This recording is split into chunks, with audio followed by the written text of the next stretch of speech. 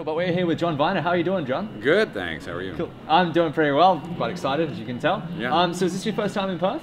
It is. It's my first time in Perth. What do you think of it so far? I'm having fun. It's freezing, but I'm having fun. Yeah, I swear it's not generally this cold. Were you expecting this sort of reaction from Supanova, like all the fans coming to see you and wanting to get that stuff signed? I was hoping, and yes, no, it's been great. I mean, the fans are coming up. They're really knowledgeable about the show. They're excited about this movie Ted that I'm in and that I was a part of and that Seth directed. And so yeah, it's great that people are so aware and knowledgeable. It's kind of creepy that they know so much. But you know, with Facebook and everything, everyone's stalking everyone, so there's nothing you can really hide. Well, I put up a lot of lies though. So. Oh, true. So can you tell us a little bit about Ted? No. All right, Ted is a movie about a teddy bear that a young boy at 10 he wishes was alive. It comes to life, and then you cut to 27 years later, and you're still stuck with this living teddy bear. But now instead of being a cute teddy bear that talks, it's a living, breathing nightmare of a roommate that does drugs and has bad habits and basically drags you down. Okay, so it's very, let's say, the Family Guy, Cleveland Show type of humor in there as oh, well? Definitely, and it's very R-rated.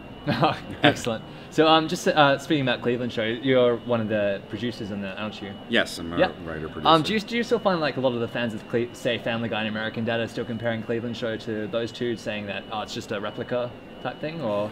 I think people who like the shows or generally don't make that kind of an assumption. They gravitate towards the ones they like. Yeah.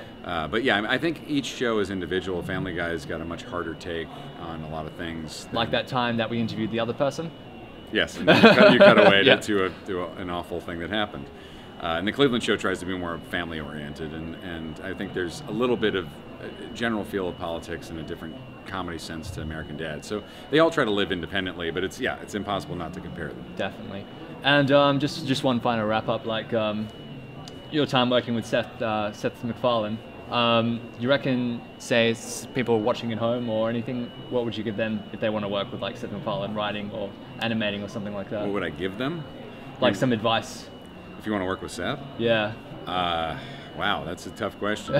I would say impress him in some form of media that gets to him. Okay. I think that'd be a good way. He's very knowledgeable and keeps up with what's going on, and I think he gravitates towards what he finds funny, and so if you produce stuff and he sees it and likes it, he tends to get involved with you. Yeah, so definitely keep up with the times in the media. Yeah. All right.